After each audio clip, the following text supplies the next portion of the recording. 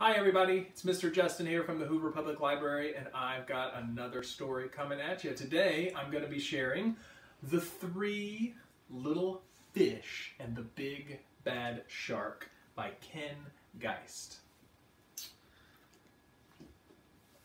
Once upon a time, deep under the sea, there lived a mama fish and three little fish. 1, 2, 3. And their names were Jim, Tim, and Kim. Now, the day came when Mama Fish told the three little fish, "It is time for you to go out and make your very own home in the deep blue sea." So they did just that. Off they swam. Now, the first little fish, Jim, found a seahorse who was munching on some seaweed. And Jim said, "Hey, that might make a good house. Can I borrow some of that seaweed?" "Sure," said the seahorse. "Take as much as you can carry." So Jim made himself a glorious and lovely house made entirely out of seaweed. And he had just settled in when there came a knock at the door. Oh no. It was the big, bad shark. And he said, little fish, let me come in." But Jim was smarter than that. He said, "Not by the skin on my finny fin fin."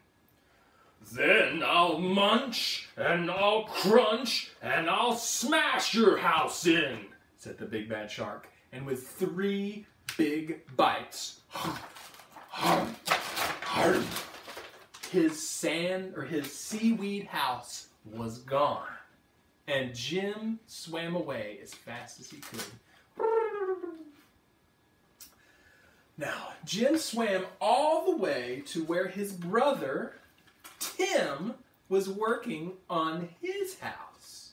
He was making a sandy little house right on the bottom of the ocean, made entirely out of sand. "Oh, Tim," said Jim, "the big bad shark just destroyed my house. Can I live with you?" "Sure," said Tim. So they swam in and settled down. But before long, there was a knock at the door. You can guess who it was. That's right. It was the big bad shark. Little fish, let me come in." But they were 2 very smart fish. "Not by the skin on our finny fin fins." "Then I'll huff and I'll..." That's what the wolf says. This is a different story.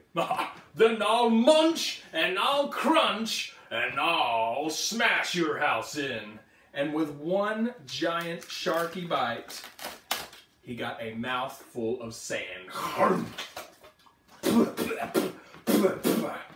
Ugh, that was gross, but it gave Jim and Tim just enough time to swim away.